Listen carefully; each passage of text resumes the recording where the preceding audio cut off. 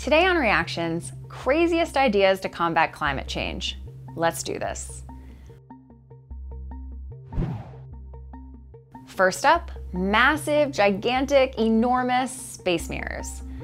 The sun is constantly emitting all kinds of light, including visible, ultraviolet, and infrared, which heat up the Earth.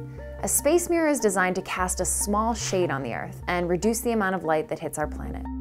In one of the better-known proposals, a mesh made of tightly packed, incredibly fine aluminum threads would be placed up into orbit and would filter out a tiny portion of the sun's light.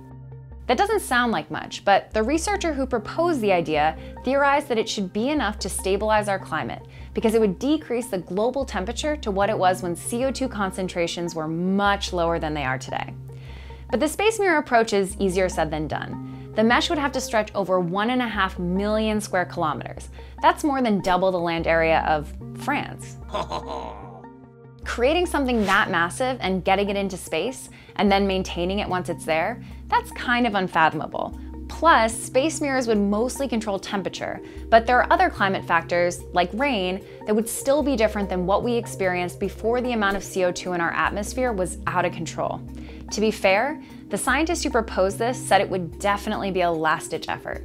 Since then, other space mirror proposals have popped up, like launching trillions of super lightweight disks into space that would redirect some of the sun's rays so they don't hit us. But that would also cost trillions and be really hard to get into space. So, no go.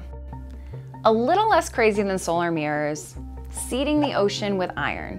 Why? To increase phytoplankton growth. Phytoplankton photosynthesize, which means they use light to pull carbon dioxide from our atmosphere and then react it with water to make oxygen as well as sugar, which they use to grow.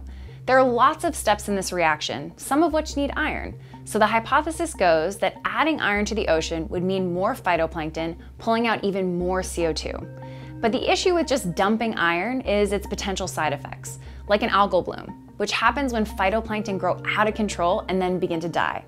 When that happens, the microbes that feed on phytoplankton debris begin to suck up so much oxygen from the water that they create what's called a dead zone, and other critters in those waters begin to suffocate. And if that weren't enough, some of the microbes make methane and nitrous oxide, which are potent greenhouse gases.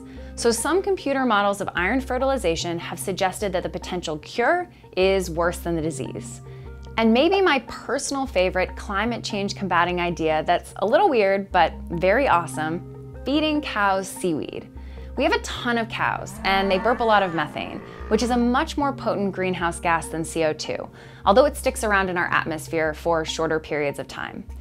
A few years ago, a study by the UN FAO estimated that the total annual emissions from animal agriculture made up almost 15% of all human greenhouse gas emissions, and of that, 41% was attributed to cattle raised for beef. Knowing that people probably weren't going to give up beef altogether, scientists asked, how do we decrease the amount of methane cows are producing? Maybe by putting them on a diet, a seaweed diet. All the methane burped out by cows is produced in their gut by bacteria. Turns out that one particular type of seaweed, Asparagopsis taxiformis, produces a compound called bromoform, which messes with enzymes that would normally turn carbon dioxide and hydrogen into methane in a cow's gut. One study has shown that a solution of 2% seaweed reduced methane gas production from some cow stomach juice in a test tube by 99%. But a lot more work needs to be done before this is ready for prime time. Researchers also suspect that there's a genetic component to how much methane a cow produces, which opens the door to even more possibilities as we try to figure out how to cool this rapidly warming planet. So although today's video was about some weird ways to combat climate change, there are a bunch of less crazy things you can do now, like support climate-friendly policies that will help us invest in renewable energy, like wind and solar, and by doing so, decrease the amount of fossil fuels we're using.